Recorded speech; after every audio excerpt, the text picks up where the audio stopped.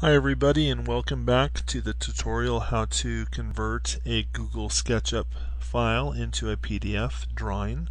The next step, what we're going to do is we're going to open up the free downloaded software program called GIMP 2. And what GIMP 2 is actually an online Photoshop clone piece of software that allows you to do Photoshop applications in either Windows or I believe on Mac.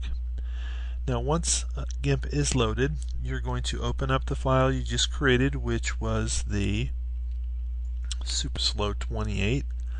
So we're going to find the Super Slow 28 file that we created earlier, and we named it Super Slow 28 Test B, and it is a PNG file. So now we're going to open up the file,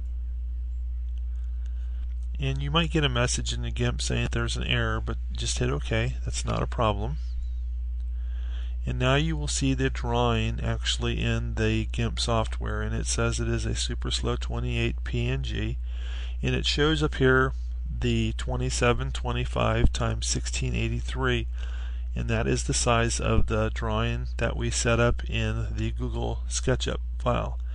Now, to make sure this is correct, so when we print the PDF file, everything is exact the same measurements that we need to be.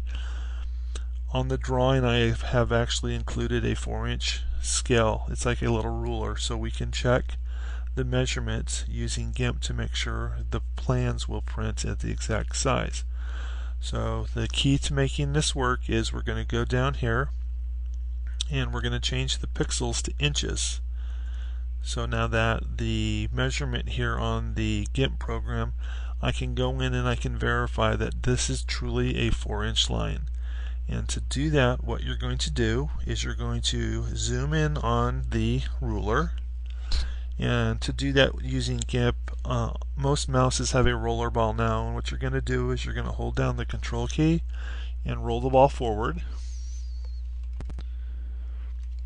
until you've now seen a blown up version of the 4-inch ruler. Then to make sure that this is the right size, you're going to click on Tools, and then you're going to come down to where it says Measure.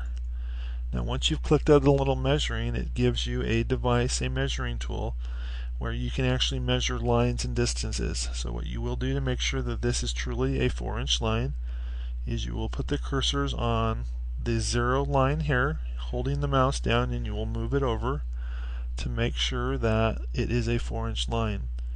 And as you can see down in the toolbars down here at the bottom, this is a 4-inch line. So the drawing is exactly per scale to what it's supposed to be. So then what you're going to do is hit the escape key, and then you're going to zoom back out.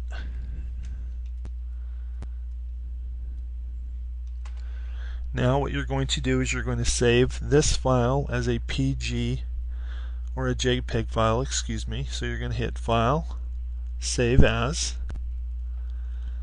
Now in GIMP, what you have to do, and this is different in every other program, you have to name the file and you have to tell it what kind of file you're going to save it as. So we're going to save this as a JPEG, and then I'm going to, as you'll notice here, it says Super Slow 28 Test B JPEG, and then we're going to hit Save. And then it's going to ask me in GIMP, it's going to say your image should be exported before you can save it to JPEG, and I'm going to hit Export. And then it's going to give you quality of picture. Always make sure the quality of the drawing is at 100%, and then hit Save. And that is the end of part number 2 of the video of how to create a PDF file using Google SketchUp. In part number 3, I will show you another free software program, a program that allows you to turn this file now into a PDF file that converts it into a tiled drawing, so you can print out your own plans and then print out your own kits and cut them. So if you like this video, please comment and subscribe to my channel, and then stay tuned for video number 3 in this series of how to convert a Google SketchUp picture into a PDF file.